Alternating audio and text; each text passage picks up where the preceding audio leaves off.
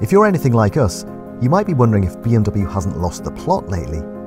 The company who built its reputation on a bedrock of fun rear-wheel drive saloons has been pushing four-wheel drive, built a 40 grand carbon fibre electric city car, and has just announced a front-wheel drive 3-cylinder MPV.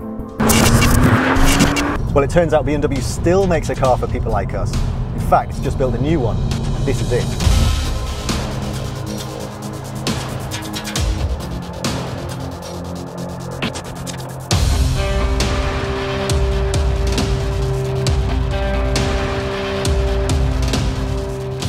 It's the M235i, and it is brilliant.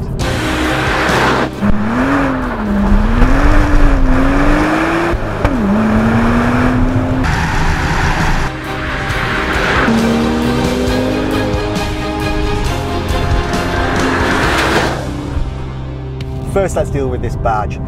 The 2 Series is effectively a replacement for the old 1 Series coupe. It's spun off the 1 Series hatch, but it gets a 2 Series name to bring it into line with BMW's new model policy. Then there's the M bit. That means it's an M performance model, not quite a full-blown M car. There'll be a proper M2 along in a year or so. But it's definitely a cut above your usual M Sport product. You get 4-pot calipers at the front, proper uprated suspension, and this is the only 2 Series to come with more than 4 cylinders. The engine's a 3-litre straight 6, 1 turbo, 322 brake horsepower, 332 pounds-foot of torque. And those are some big numbers because at 34 grand, this car sits in a segment dominated mostly by front-wheel drive cars, 4 cylinders, and usually no more than 280 horsepower. Apart from the tiniest little bit of turbo lag, you barely know it was turbocharged at all. It feels like more like you've got a natural aspirated engine, a big 5-litre V8 up front. In terms of performance, BMW says this thing will do 0 to 62 in 4.8 seconds when equipped with the ZF 8-speed auto. That's an option. Even with the 6-speed manual we've got here, it'll do it in 5 dead. That's right, a modern performance car that still comes with a manual gearbox.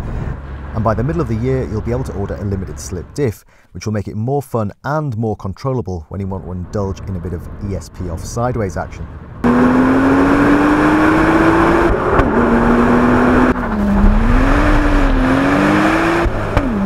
You get 18-inch wheels as standard, whether you like it or not. There's no option to upgrade. They look a bit apologetic in the arches, really, a bit weedy, but they're shod with some Michelin Pilot Supersport rubber, which is actually really sticky, certainly in the dry. Has no trouble whatsoever dealing with the horsepower. 322, pretty much delivered straight to the ground in all weathers. The chassis helps as well too. This is a really well sorted rear-wheel drive car. You can have adaptive dampers if you want as an option, but we can't really see the need. The passive dampers we've got here are great. The ride is so much better than in the old 1M, yet the body control is really good too.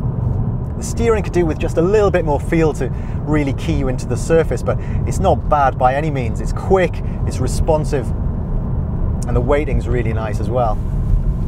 Apart from this engine, where the 2 Series really scores against its rivals, cars like the TT, Peugeot's RCZR, is in practicality stakes. This is actually a pretty usable car. They haven't got any back seats to speak of at all. This thing's got 4 proper seats, great visibility, decent boot. Where it falls down compared to those cars is, well, you only have to look at it, don't you? Hardly what you'd call handsome. And while we know BMW is keeping its powder dry for a full-blown M2, this M Performance Pack simply doesn't add enough visual drama. When even the Koreans are building sexier cars, you know it's time to make some personnel changes in the design department. But frankly, it could look like an Austin Allegro for all we care, because the M235i proves that the Germans haven't forgotten people like us, or how to make the kind of simple, fun to drive machines that made us love that blue and white propeller in the first place.